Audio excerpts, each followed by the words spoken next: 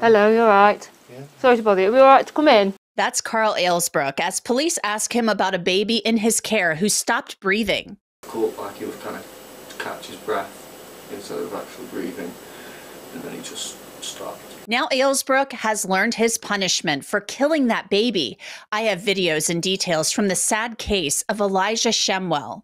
Welcome to Crime Fix. I'm Angenette Levy. In January 2022, Carl Alesbrook was a 16-year-old boy who was left to care for a 4-month-old baby.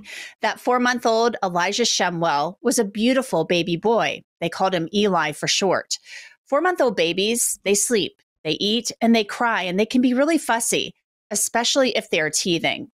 Eli was the son of a woman Carl knew, but not very well. Her name was India Shemwell. Police in Derbyshire in the UK say India went to the store on the evening of January 2nd and left Eli with Carl Alesbrook. India was 23, and as I told you, Carl was 16. Surveillance video showed India walking to the store and then paying for items while she was there. Then India arrived home and baby Eli was sick. His breathing was distressed. His brain starved of oxygen.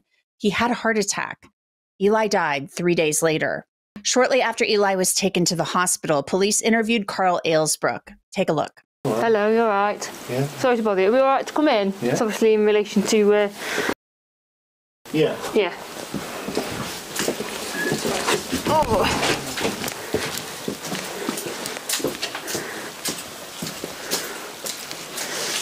Is it yourself? Is there anybody else in, or...? No, the other one was at the hospital. I was about to go to my auntie's and then Okay. went to the house. What relation are you to the... 'Cause we've got... What to the relation? Yeah. None. I'm practically in his mate. So you're the mum's friend? Like her dad. Mum, 2 seconds. 'Cause we've got minimal information about names of people, so we don't know who's who at the minute. Indy is the kid's mum. Yeah, so she's gone to hospital with she's gone to the hospital baby. with Eli. Now there you can see that Carl says he really doesn't know India well at all. Carl Alesbrook then describes how Eli became ill. He had been crying because he was teething. Surveillance video showed India Shemwell walking to the store and then paying for items at the cash register. She was gone for an hour or so. And he was practically screaming for a good hour and a half. And then he kind of like went to... It was like a conscious state, but it wasn't. So like his eyes were partially open, but if you lifted his arm up, it would just drop. Right, okay. So he was like, but he was also like, he was breathing, so he was like there, but he wasn't. And kind of just gave him time to come back round, let him go back to sleep, and then he was fine. He did it again, like earlier on, and then... What sort of time did you notice that it was a bit like that? I wouldn't really say myself. I'd say Indy would know a better time because I practically woke up a couple of minutes before he started because she went shot. Can you remember what time you woke up then, or...? Roughly, I'd say about 7:30, 8ish. Okay, so this is... Like quite late. Yeah. And then, yeah, I mean, she came upstairs from, well, coming through, and he just kind of went back to a drowsy state, but also instead of like with the breathing, it was a bit more difficult, like he was kind of to catch his breath instead of actually breathing, and then he just stopped. And you say Indy went to the shop? Yeah. Okay. So did she leave knowing that it was obviously No, she in distress came, a little bit? She came back like before that happened. Right, Like, okay. I'd say about literally 30 seconds before that happened.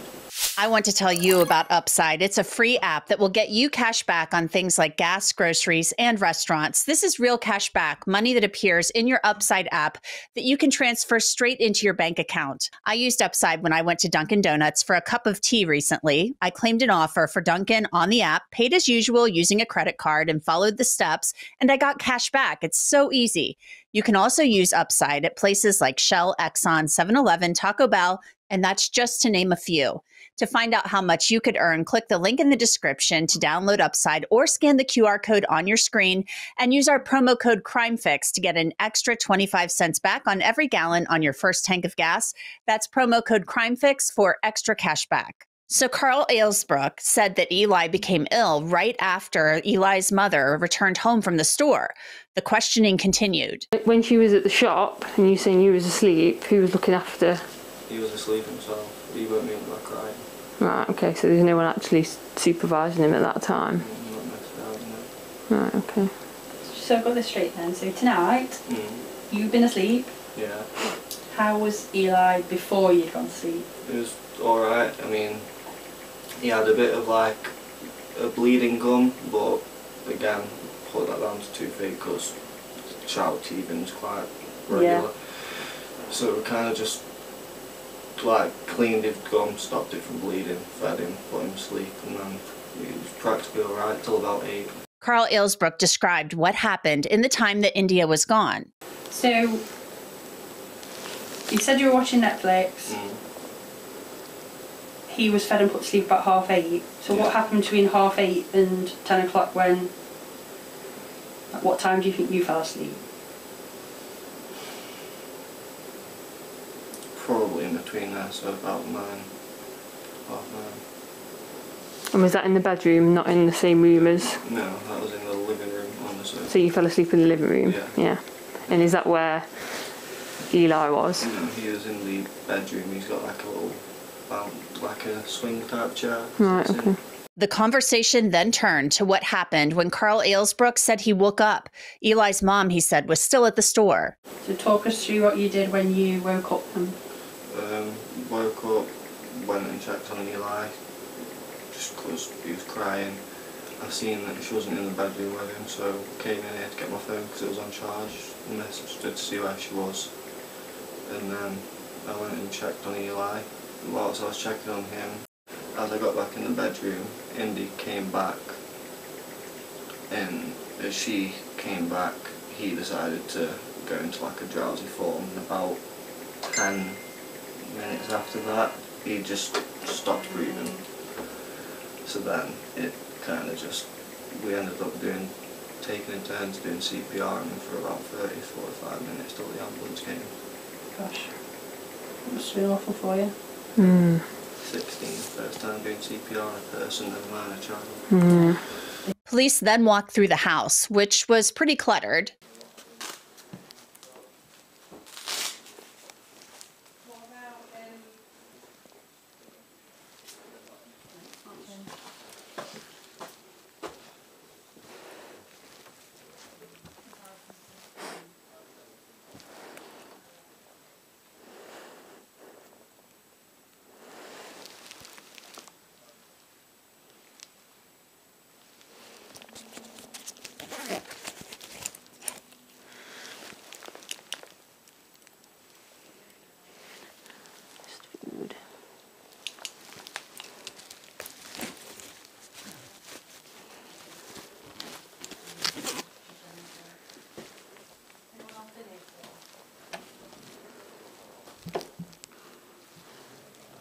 Now, you probably noticed that the officer went into the bedroom and inspected that swing. Carl said that Eli was in that swing when he went to check on him. During this time, Eli was being treated at the hospital. The officers continued the conversation with Carl Alesbrook. He said he had a joint earlier in the day when officers asked whether he had used any drugs.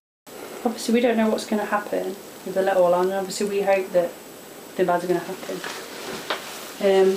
But obviously, as the police, we have a duty to investigate obviously what's happened.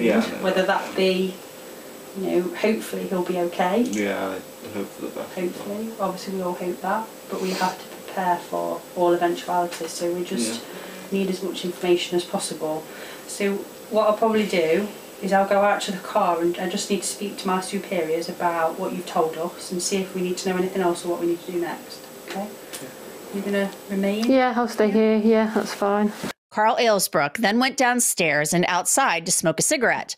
He talked about how the year was off to a really bad start. It's been one hell of a start of the year already. Yeah. I had toothache, so I ended up having codeine to try and numb the pain of that, and then I ended up throwing that up at 3 in the morning on the first night of the year, and then the second night as a kid. Hello. My phone is probably going to die, Mum. Hello? Sorry, my phone doesn't work when it's not on loudspeaker. My phone's more than likely going to die. Later, officers ask a question that will become very important in the investigation. Anyone else been here today? No. So other than there's only been you, Indy, here all day. You been out at all? Yeah, I've been to the shop and I've also been to the petrol station. 3 days after this, Eli dies and the investigation ramps up. An autopsy reveals that Eli died as the result of a serious brain injury that the pathologist says is the result of Eli being shaken, and that he suffered broken ribs in the days before he died. Police believe Alesbrook shook Eli while India was at the store. More than a year passes, and police go back to interview Carl Alesbrook in January of 2023. They've had time to examine phones, social media accounts, and more. The detectives confront Carl Alesbrook. Have you seen that video before? I'm pretty sure you showed it me last year. We didn't. It was either that or it was the one of Indy raising his arm up and the tracking on the bed. Yes, it's that one. Yeah, it was very similar, and it was recorded the same day. So. Okay, so when do you think this was recorded? Same day as the last one. The detectives then turn up the heat a little bit more on Alesbrook. Is there any explanation you can give for the condition that Eli is in that he looks like he's not with us, his eyes are virtually closed, he is gasping for breath? Okay. The questioning then turns to photos that Alesbrook sent to India that night. There's an image sent at 21:29:47 which is deleted. You send it to India, but it's then deleted. Do you know what that is? Do you recall what that is? No problem. Okay. And then there is an image that's accessed and modified on Snapchat, which is similar. See this one here? Do you remember doing that? No. So your phone goes very quiet for 7 minutes and 2 seconds. There's no activation on your phone at all. Do you remember what you were doing at that point? No. I don't remember being on my phone in the first place, but no. Okay, do you remember being concerned about at that point?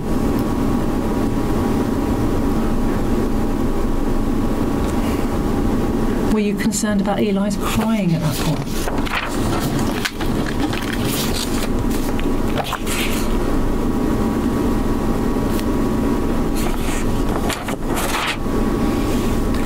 So the activity on the phone continues. India is using her phone as well. Do you recognise this image, Carl? Do you know who that's supposed to be? No. India responds, looks like you and Eli. This next part is pretty telling. Watch the body language. Okay, do you remember being concerned about at that point?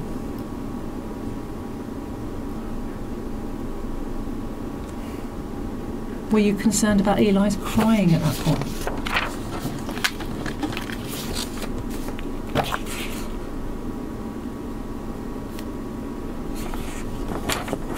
Carl Alesbrook does not answer the question, and you see him with his arms crossed. The questioning continues. So the activity on the phone continues. India is using her phone as well. Do you recognise this image, Carl? Do you know who that's supposed to be? No. India responds, looks like you and Eli.